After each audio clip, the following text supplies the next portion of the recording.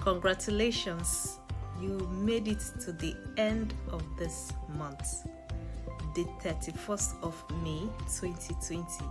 And this brings us to day 152 of our daily memory verse challenge.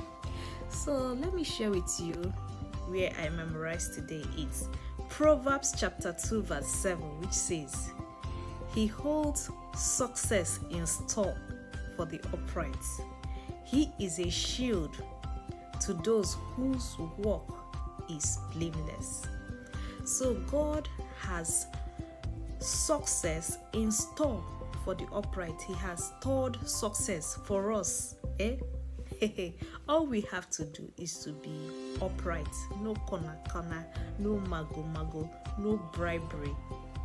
You don't have to violate the right of others for you to be successful in this life.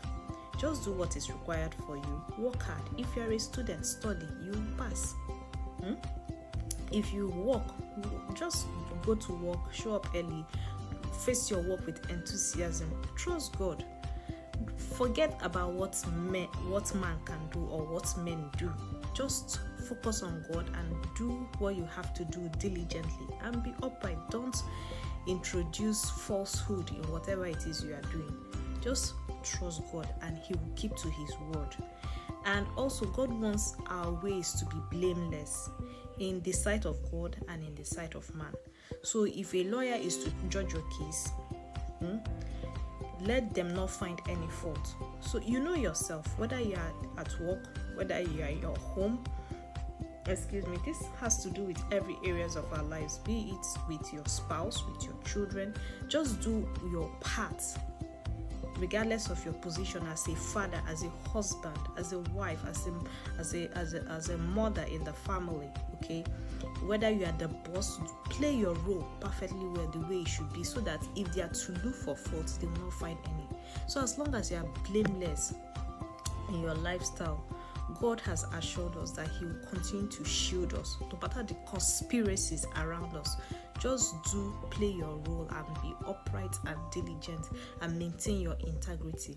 And God will continue to lift us up in all areas of our lives. He will grant us success. Our hard work will not be in vain. Our hard work will not result in failure, but it will result in success. May God help us to continue to stand before Him blamelessly and upright. In Jesus' name, amen. So I wish you all have a wonderful night. Okay, and if you're just waking up, have a wonderful day. And I hope to see you on day 153. That will be the 1st of June. Just make sure you're still reading your Bible every day, even if it's one verse. Okay, most importantly, do what the Bible says. I challenge you, memorize at least one verse every single day. God bless you. Bye.